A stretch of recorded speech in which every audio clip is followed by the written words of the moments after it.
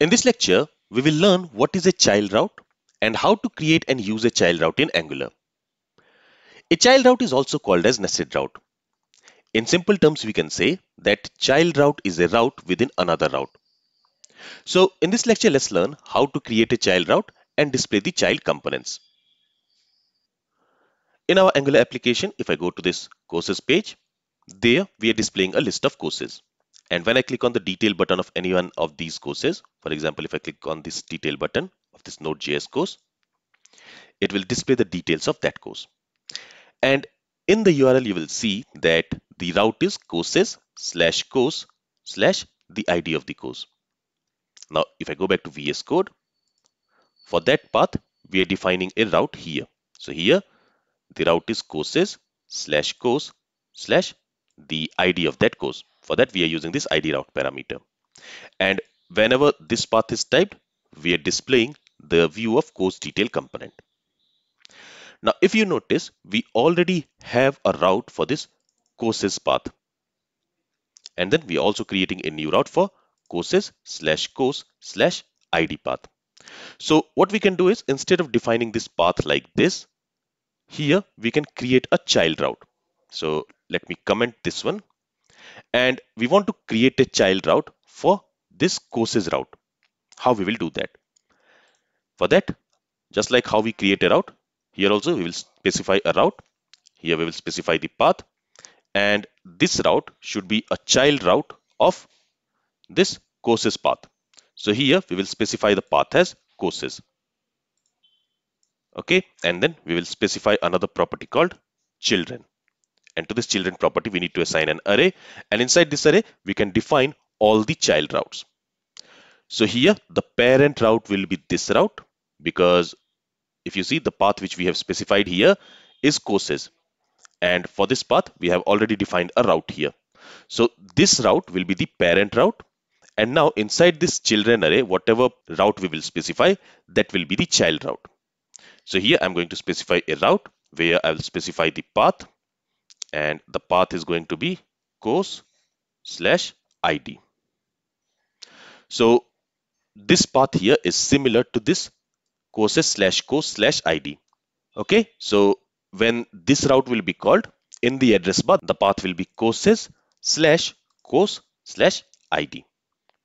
And when that route is typed in the address bar, we want to display the details of this course detail component. So here I'll specify the component property, and to that we will assign course detail component.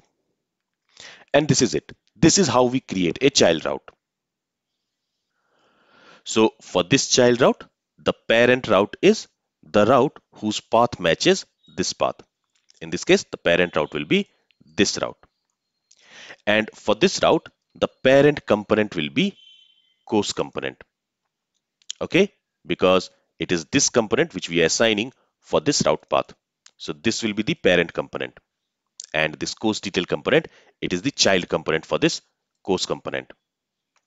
With this, if we save the changes, if we go to the web page, and here we have some error. Okay, we are missing a comma. Let's go back. Let's specify a comma here. All right, let's save the changes again. Let's go back to the web page. Let's go to courses page, and there let me click on this details button. And you will notice that the details of that course has been displayed here. If I go back to courses again, and if I click on the details button of this course, so the details of that course is being displayed here. And if you notice the route path, it is courses/course/ the ID of the course. So here we have created a child route. Now in the same way, inside this array, we can add multiple child routes. For example, here I'll say comma, and let's say I want to add another child route. I'll specify the path here. Let's say the path is maybe popular. Okay, and let's specify the component, and here I'll specify maybe popular component. So we already have a component called popular component. So now we are specifying two child routes for this route. With this, if we save the changes, if we go to the web page, And in the address bar, if I type root URL /courses /popular, and if I press enter, you will see that here we are displaying all the popular courses. Okay. So in this way, you can have multiple child routes inside this children array. And this is how we define a child route.